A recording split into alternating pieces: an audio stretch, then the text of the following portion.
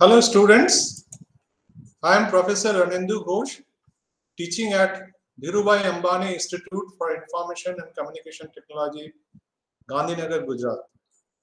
I have joined this institute after completing 26 years of my service as a senior research scientist at Space Application Center, ISRO.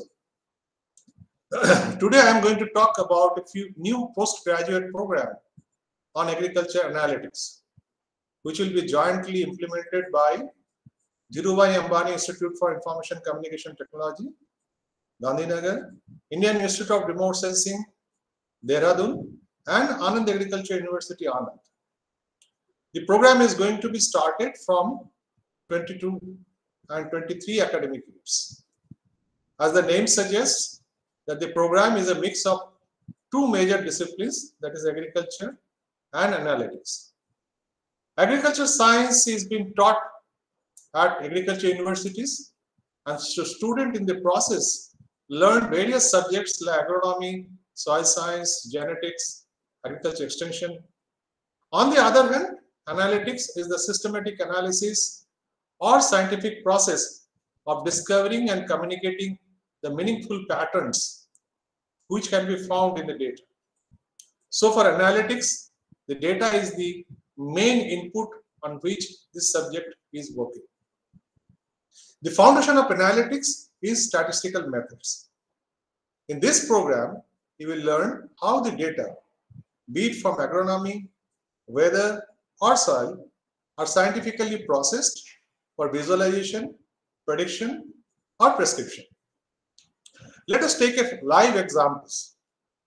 Say we have collected daily maximum and minimum temperature data for all 750 districts in the country. This will be a huge data.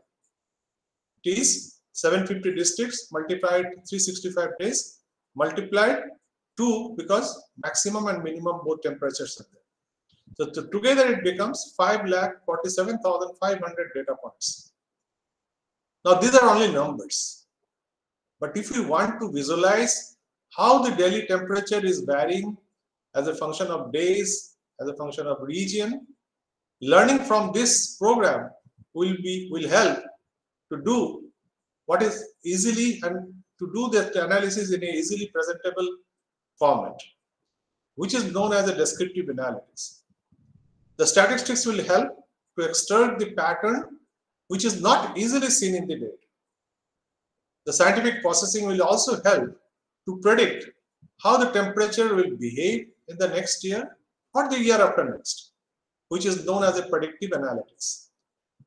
There is another area of analytics which is known as the prescriptive analytics.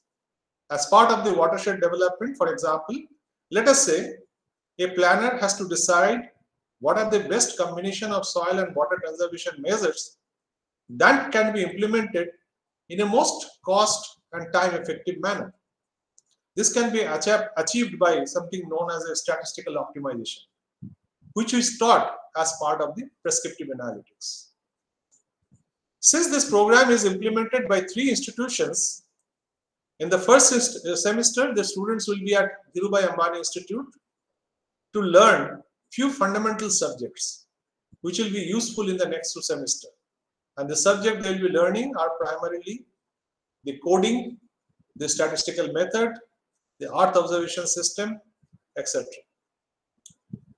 In the second semester, the students will move to Indian Institute of Remote Sensing, Dehradun, and they will learn different aspects of satellite data processing from the IIRS scientists. They are in the subjects of machine learning, big data analytics, geoprocessing, and spatial modeling.